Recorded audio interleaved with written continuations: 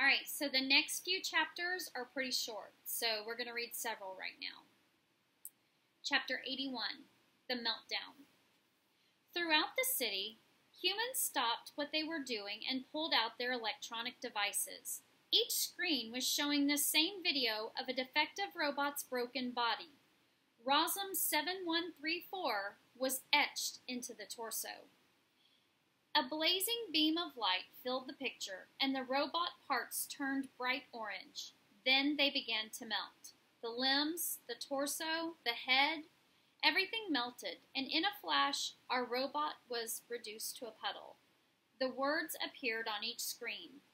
Defective robot has been destroyed.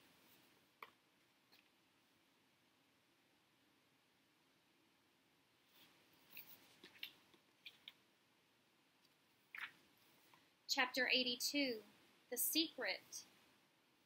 Dr. Malavo lived in a luxurious apartment that was built right into the robot factory. Art and books and leather furniture filled the rooms. Classical music always seemed to be playing softly in the background.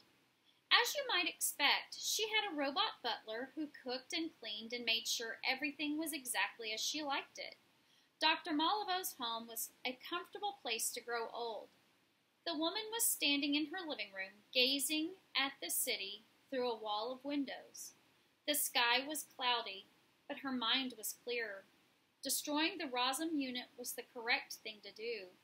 However, Dr. Malavo had a secret. A wooden door opened, and in walked the butler. He was carrying a limp robot in his arms. It was Dr. Malavo's newest creation, a special project she'd been tinkering with for years. And the time had come to bring this robot to life. "Put her over here," said the woman. The butler carefully laid the robot upon the soft cushions of a sofa. Then he turned and marched out the door. Dr. Malavo walked across the room. She stared down at the robot for a while, admiring her own handiwork.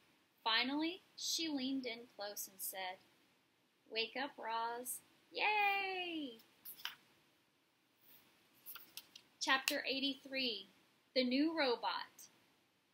The robot heard classical music. She smelled flowery perfume, and when her eyes opened, she saw a wrinkled face. "Hello again, Roz," said the old woman. "How do you feel?" "Hello again, Dr. Malavo. I feel different." "You are different. What have you done?" "I destroyed Rosum Unit 7134, said the woman. "That was the only way to make people feel safe again. What nobody knows is I transferred your old mind into this new body. I could get in a lot of trouble for saving you, but I wasn't about to destroy that remarkable mind of yours." The robot was speechless. There's the new Roz. "You know, Roz, you should really be thanking me," said Dr. Malavo, arching an eyebrow. "Thank you," said Roz. "Thank you very much." "You're very welcome," the woman chuckled. Roz walked over to a framed mirror on the wall and studied her new body. It resembled her old body, but the proportions were slightly different. She looked stronger, she felt tougher, and there were other differences. "I have no button," she said, feeling the back of her head. "And I have no unit number."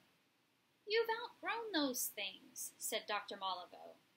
"If I am not Rosum Unit 7134, who am I?"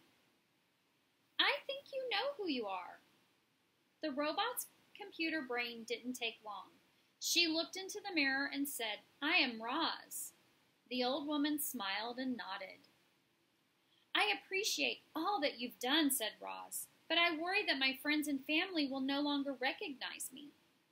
"Oh, I'm sure you can convince them of who you are," said Dr. Malavo. "Speaking of your family, there's someone here to see you. I wonder who it's going to be.